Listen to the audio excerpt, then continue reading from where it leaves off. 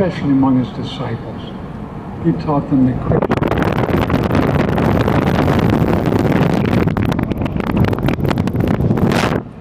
Christian forgiveness. He taught us to bless those that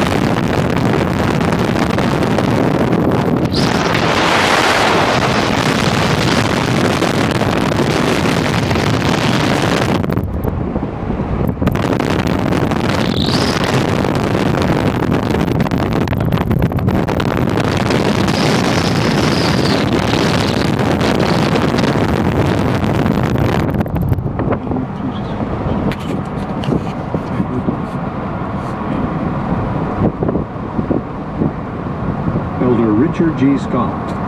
Thank you, Elder Hales. We love you. The Lord revealed to the prophet Joseph Smith sublime doctrine concerning the sacred ordinance of baptism. That light came when other Christian churches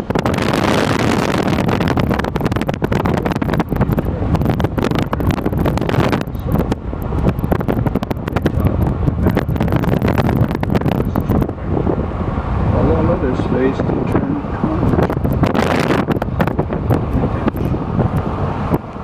The Lord's revelation that through proper priesthood authority, baptism could be performed vicariously. Observe the justice of this statement, except to man be born of water and of the Spirit. He cannot enter into the kingdom of God.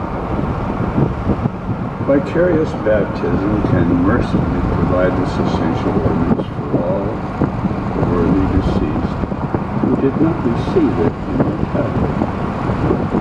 This glorious doctrine is another witness of the all-encompassing nature of the atonement of Jesus Christ.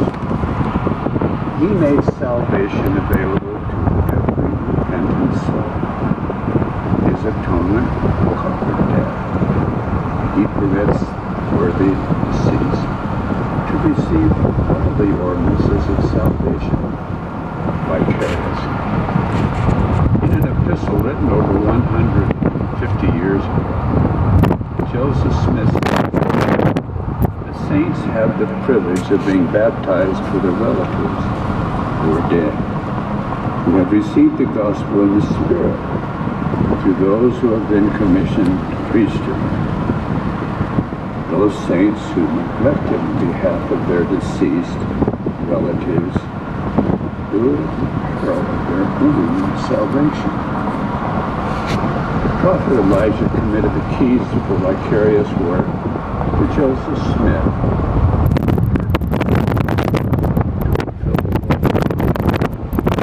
That he shall plant in the hearts of the children the promises made to the fathers.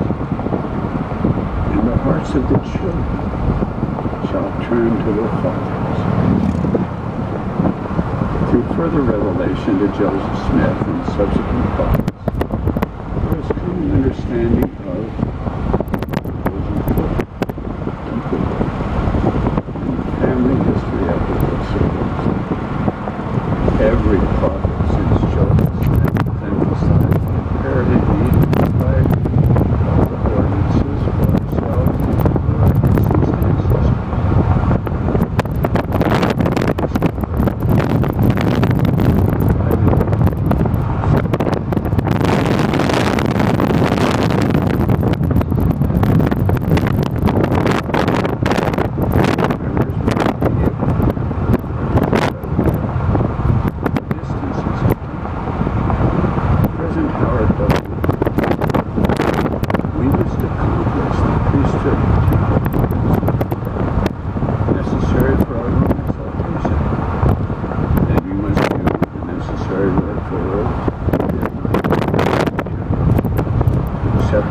gospel of the